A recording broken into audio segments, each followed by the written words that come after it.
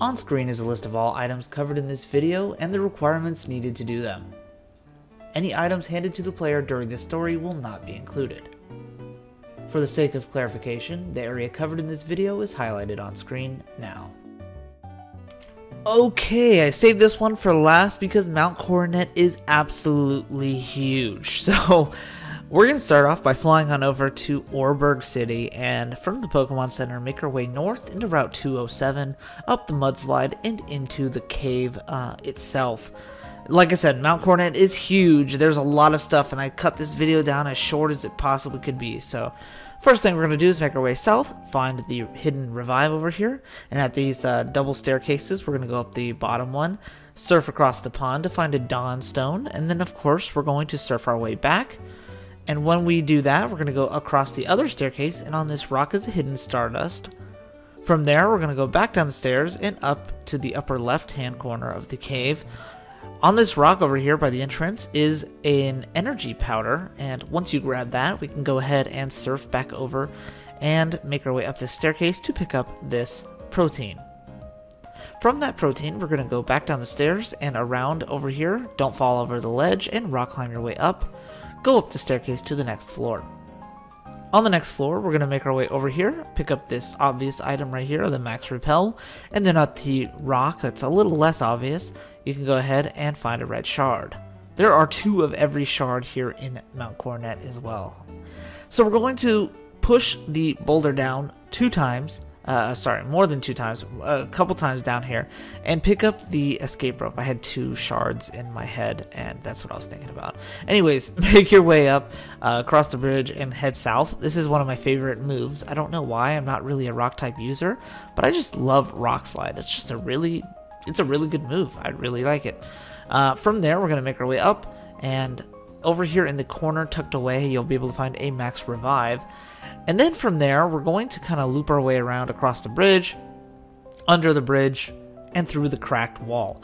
This wall is locked partially way through the story. You have to unlock a certain part for you to be able to gain access here. But once you cross through there, just go right across to the next staircase. And at the bottom, hidden on the rock, you'll be able to find a star piece. There's actually quite a few star pieces here as well, which you can turn into shards as well. So back up the staircase. This time we're going to go up and kind of loop our way around. There's a hidden Max Repel there. And then now in this next place is where it gets a little interesting. This is the peak of Mount Coronet. It's a little hard to see, but you're going to make your way across what the grass is, and you'll be able to find a max potion in one of the hidden patches. Rock climb up 2 times in a row to this little like secondary ledge thing. You'll be able to find 1 energy root right there, and then also on the rock itself you'll be able to find a star piece. Now we're going to go back to that rock climb section and only go down 1 layer, and this time we're going to go to the right. This is the 4th floor, and there's 2 entrances that result in different things. This is the east entrance, so we're going to grab the Stardust off the rock smash through here, and interact with this rock to find a yellow shard as well. And then we're also going to rock smash the other rock over here and grab, which is hidden on the wall, a heal powder. So from that heal powder, we're going to surf to our left and use waterfall to go up the waterfall here and make our way into this secluded little cave. Inside this cave, you're going to be able to find 3 items presented. The first is a stone plate hidden on the stone.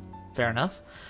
The one on the left is the Adamant Orb, which you might know as one of the orbs that helps with the legendary duo in this, well, legendary trio actually in the Gen 4 games. And the other item is the Lustrous Orb, which is the opposite one. From there, make your way back down the waterfall and back through the exit that we came in. That's not everything for this floor, but that's everything for that section. So once you leave that room, make your way down through the grass over here, and before you go into the next cave, we can rock smash through here, and on this hidden rock, you'll be able to find a hidden blue shard. And then as well in the grass patch that's right above us, you'll be able to find a hidden revival herb. Now we're going to go back into the cave. This time we're in the entrance that of the section of the room that we weren't able to be in earlier. Rock climb up the first thing and rock smash through this rock in the corner. On the rock you'll be able to find a hidden sunstone. Lots of evolution items here as well. So From that sunstone, you'll be able to find a full heal that's kind of like right above the cave entrance, a little bit to the right. And then down here at this like end of this dead end path, you'll be able to get an Ultra Ball. Make your way down the staircase, and over here in the corner, there is a Max Revive. Now that's pretty much everything for this room, so squeeze your way through here and go back out to the entrance. You can rock smash through this cave rock over here, and on the side of the cave you'll be able to find a star piece. Now we're going to make our way up through the grass, past that cave entrance. We're going to come back there later. Grab this moonstone that's on the rock, like I said, another evolution item. Rock climb down, rock climb up to the left, and come on over here, and in this little area we're going to kind of go into that long horizontal grass patch. You'll be able to find another revival herb right above that rock tile, and then keep going down the staircase, loop around a little bit, and over here it's kind of hard to explain. Like right here in this open horizontal snow space, you'll be able to find a full restore, then loop your way all the way down to the lowest layer on this side, and you'll be able to get a Stardust. Now from that Stardust, we're going to make our way all the way to the left and all the way down to this cave entrance, but before we go in, grab this hidden energy root and then go inside the cave. Now this cave leads to Spear Pillar, which there's not a lot for us to do here, except grab this Max Elixir that's hidden in the hallway, continue to the next floor, and then in this floor there is a hidden item on the side over here by this rock. It's a full restore, and there's another hidden item in the next layer up.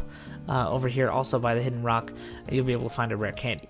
Now we're going to backtrack a little bit because there's nothing upstairs from here. That's just Spear Pillar and another empty floor. So go all the way back out to that snowy peak location, and from this entrance or exit or whatever you would like to call it, it's all perspective, make your way to the right and rock climb your way down here. We're going to go into this cave now. This cave leads back down deeper into the cave, so go ahead and rock climb at the first place you can, and we're going to do this little zigzag shape that leads you to this rock over here. Pick up this green shard that is on it, and then from there, we're going to zigzag our way back, and this time go straight up. Kind of hard to explain where exactly it is, so you can see in reference to the stuff on the left, there's a hidden rare candy over here. It's kind of like where that little boulder was. And then we're going to kind of loop our way all the way around. Eventually, you're going to find this rock smashable boulder up against the wall, so guess what? Rock smash through it, grab the green shard in the wall, and then we're going to go up downstairs, and then rock climb once again. Now, go down a little bit. We can go ahead and rock smash through this rock, go ahead and rock smash through that rock, and hidden on this boulder in the background is a heal powder. And we're going to do this pretty much the same thing to this set over here. Rock smash through this rock, and on this boulder over here, you'll be able to find a Stardust. Next, we're going to go up, and hidden right before the door is a max potion over there, and then you can go through the door. This is back on the first floor, but at the section near Eterna City and Celestic Town. So we can grab TMO2 Dragon Claw, yet another good move, and then at this rock right above it, you can pick up a nugget. Now we're going to make our way up through the skinny passageway, strength this boulder up a couple times, strength this boulder to the left a couple times. Don't forget to grab this Stardust on the rock right here. Of course not.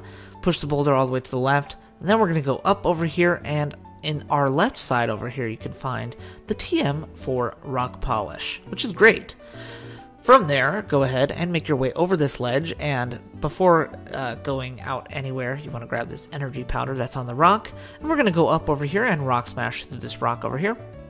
This will take us to a simple item, I think. Yeah, an ice heal, of course. And then we're going to go to the right side of this cave. You can go ahead and pick up this escape rope, and then on this rock or boulder over here you can find a hidden star piece. So from that rock we're going to make our way up now. We're going to push this boulder up a couple times and then make our way to the left. We're going to rock smash through a couple rocks, and at the end of this hallway you're going to find a rare candy.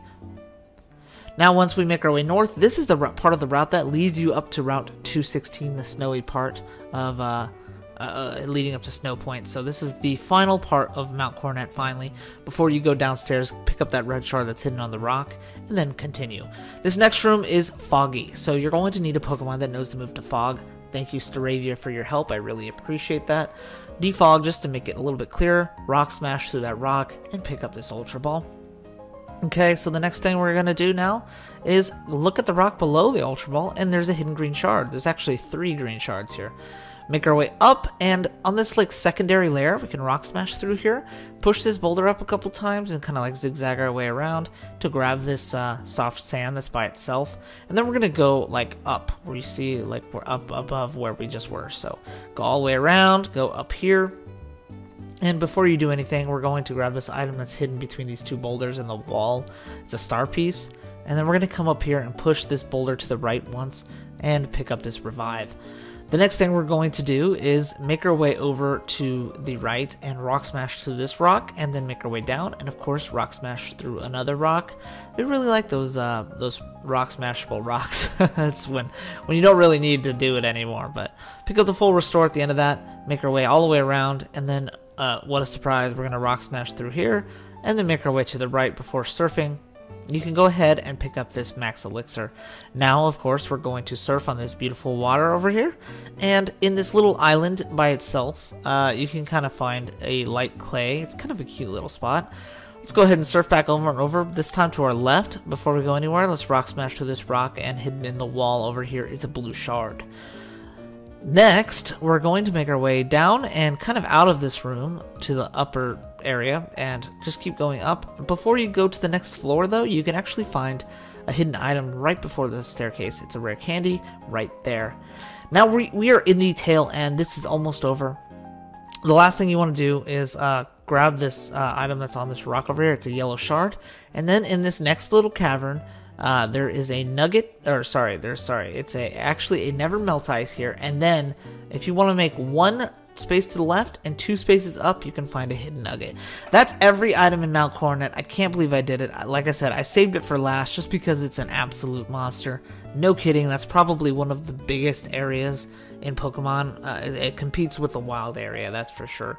Huge. It took a lot of work to make this video. I hope you enjoyed, everybody. That's every item in Mount Coronet and Pokemon Platinum. And as always, Techno's out.